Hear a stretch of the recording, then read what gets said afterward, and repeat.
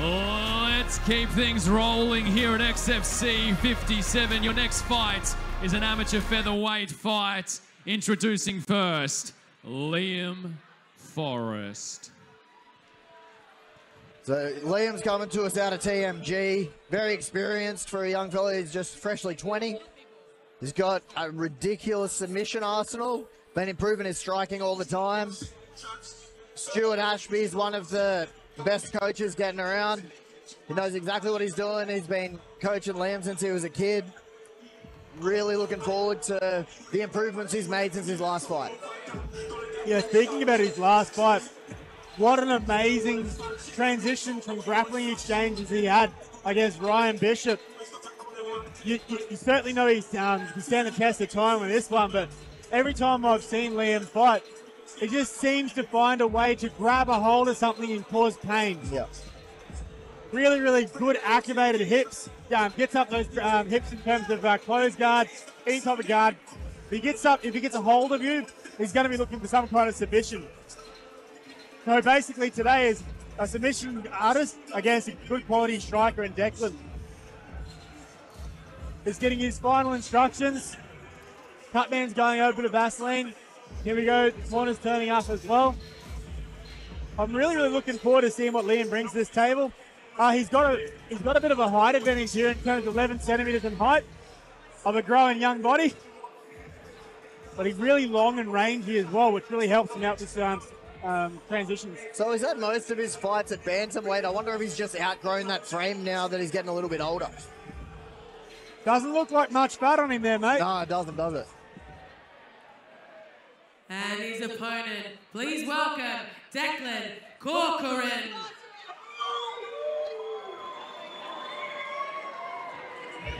And here we have Declan Corcoran fighting out of Fight Club and Black Dragon Kai. Had him in the cage a couple of times today.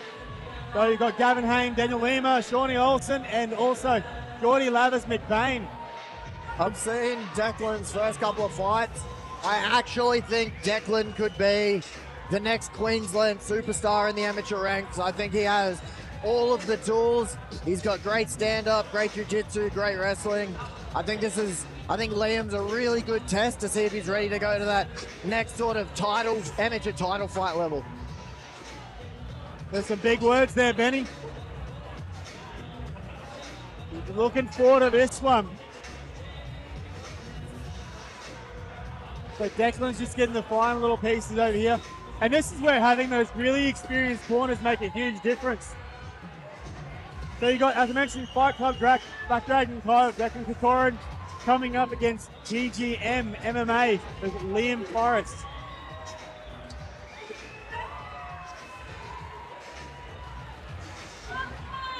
Two young lads ready to get at it.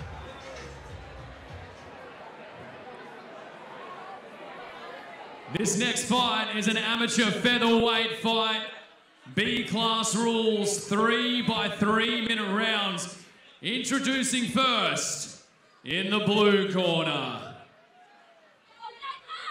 Weighing in at 66.2 kilos. With an amateur record, 6 wins, 2 losses.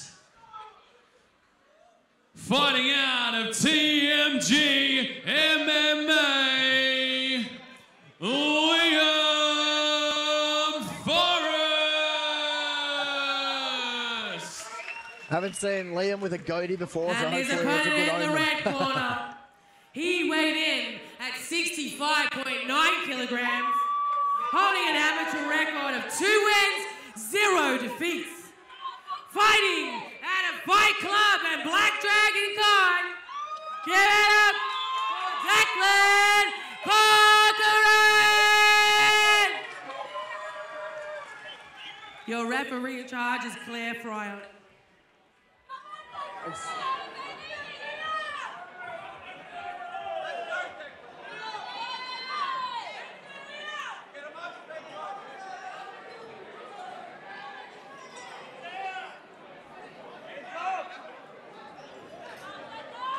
Here we go. Is there a filling out period or are they just going straight into it?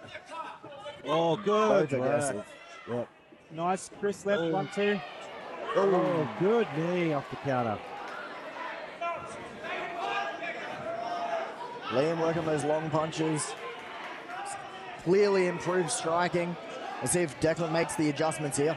Oh, good inside kick. Nice that he switched the stances as well. Big head kick by Liam.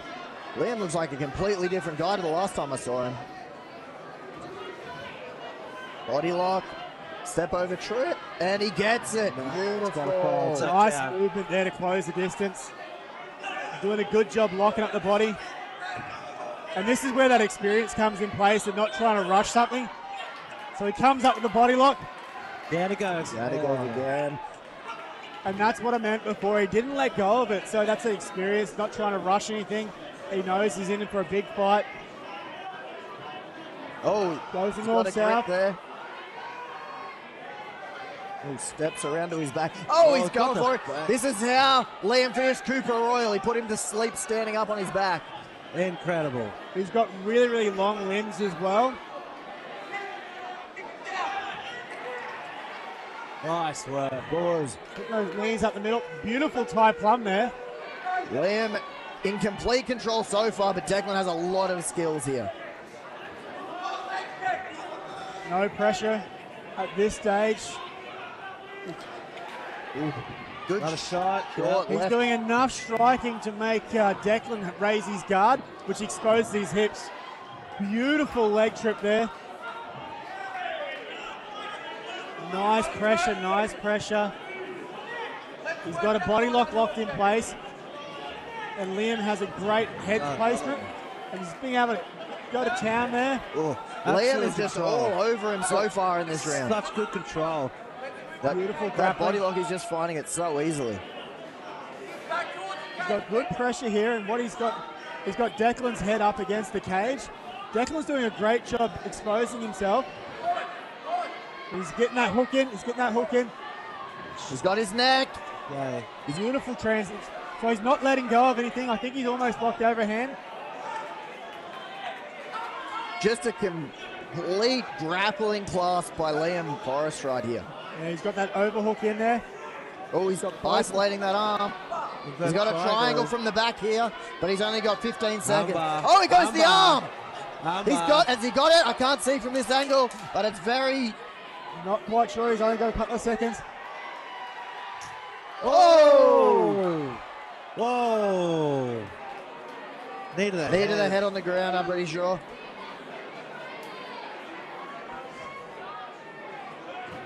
I can tell you from experience, they're not fun.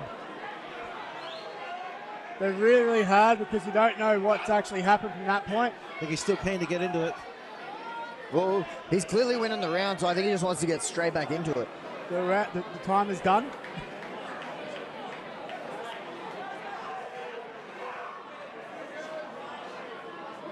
The timer went off. Oh, okay. What a great round of transitions from Liam Forrest and defensive transitions from Declan. So what I'd say from watching Liam's last fight to this one is he's really worked on sharpening up his straight punches and his transitions into the clinch. Because if he hadn't, that's where I thought he may have had trouble in this fight. But he's staying on the outside and then entering at the exact right times once he's got Declan to lift his elbows up and cover up his head. Yeah, that's right. And it all comes down to guard placement for Declan. So once he has raised the elbows up from the hips, Liam's all over him. And it's not just a single wrestling submission, wrestling chain. He's chaining these wrestling moves together and just constantly attacking. And if there's a single space to get that hook in, he's getting it. What are you seeing, Adam? Mate, Leo's actually quite like a wet blanket at the moment, but Declan's doing an amazing job keeping him off. Yeah. I think it's going to be much of the same this round, but I think Declan's going to come in a bit harder, a bit more wiser. And once again, Declan's got Gavin Hayne and Daniel Lima, former XFC champions in their own right. So there's plenty of experience in there to tell him what to do.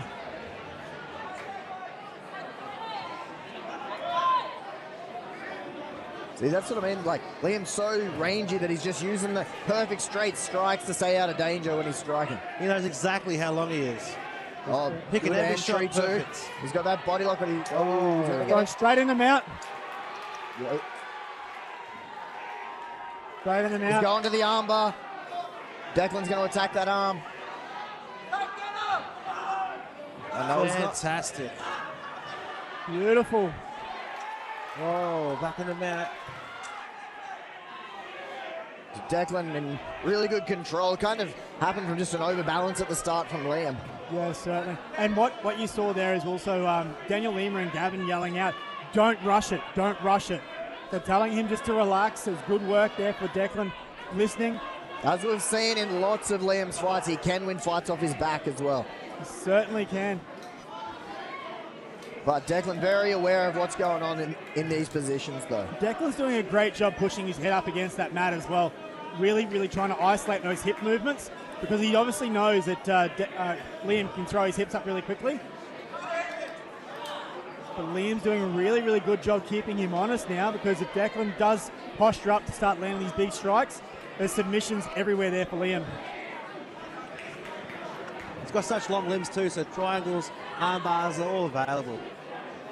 We mentioned before that 11 centimeter advantage. He was using that really, really well for striking. Let's see how he can utilize that for the grappling exchanges as well. Oh, he's setting up a triangle. He's got the arm in. Oh, it's close. Nah. He's out.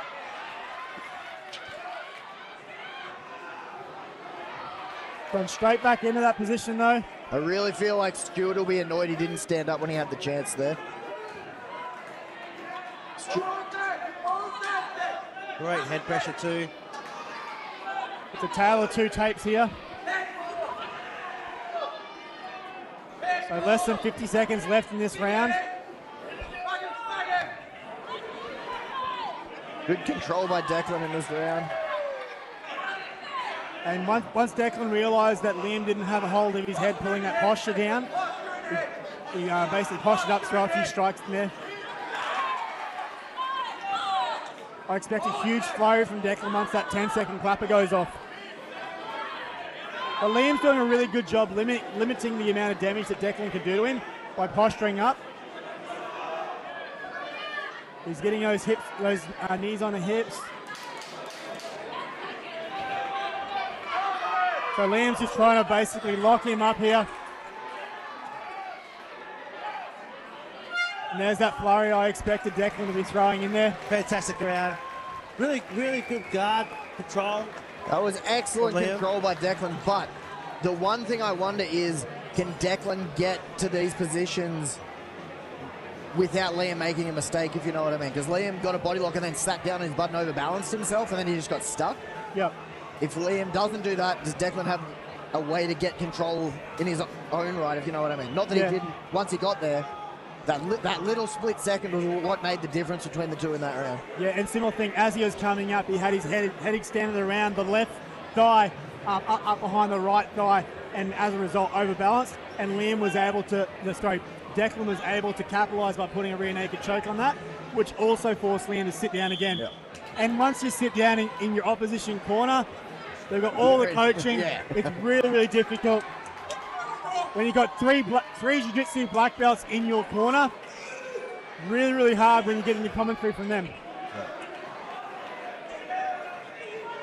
But here we go, round three. We get to forget everything that happened in the first two rounds, and it's going to get sorted out here. You have to imagine this one takes it.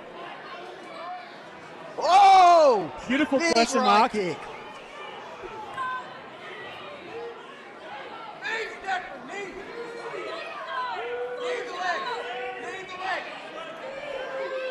That's that leg dexterity that Liam has. So if there's any space, he's able to throw them up, those kicks up really, really quickly. We can only see Liam's silverback-shaped back here, jamming Liam up against the fence. Declan's doing a great job here in terms of just pressuring him up, trying to remove any energy or opportunity he has.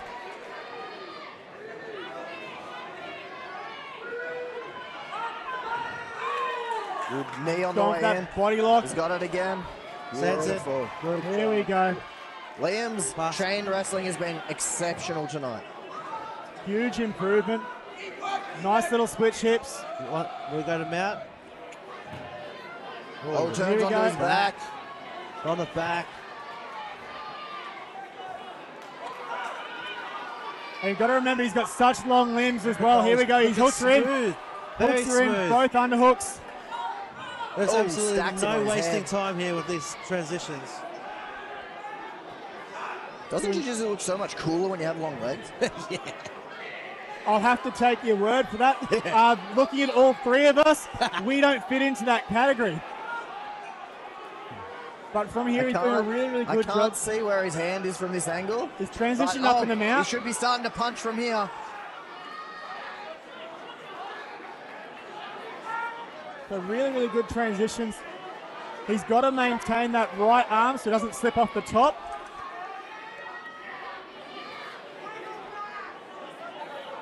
He's come underneath.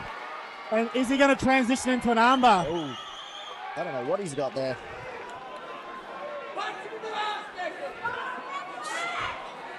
Oh, he's got an arm! He's going around. Nah, he's lost it. Got the knee right on the face over here. He's got an arm again. Oh, beautiful, beautiful reversal. Absolutely fantastic. That's how you these take a guys horrible... are in shape. Liam went from a super horrible position and turned that one around. Doing a great job locking down the hips of Declan.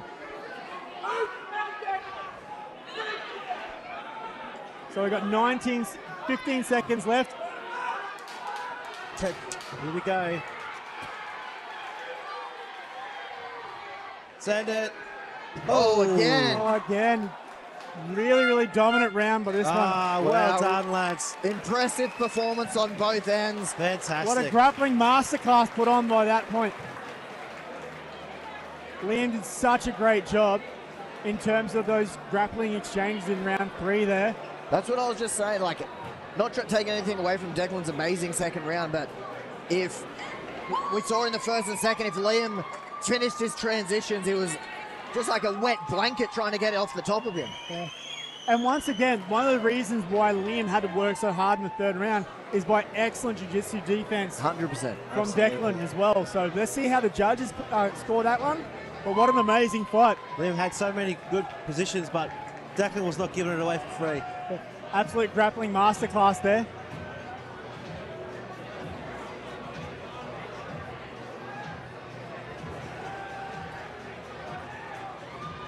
Here we go for it to become official.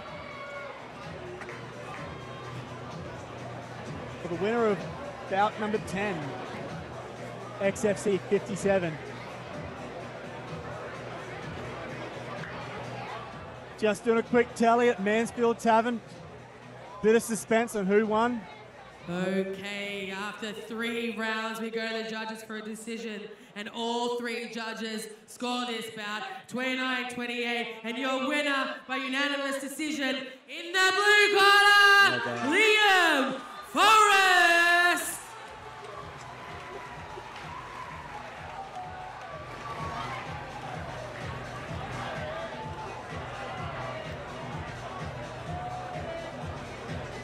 There's no stock lost there by Declan. That was an amazing fight.